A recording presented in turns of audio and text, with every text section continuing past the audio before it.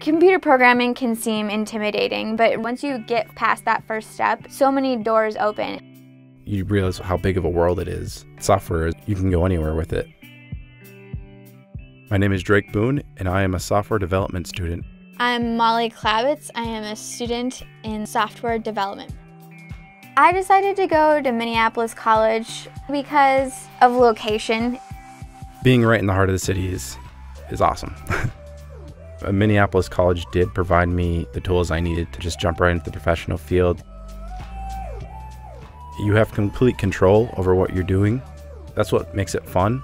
You can just sit there and you can be like, I just want to create something that's on my mind. You can put up on a screen and it's there and it's real.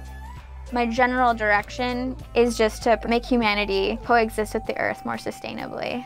This is my life's calling. I am super excited about it. I ended up getting a full-time job as a project manager at a software company.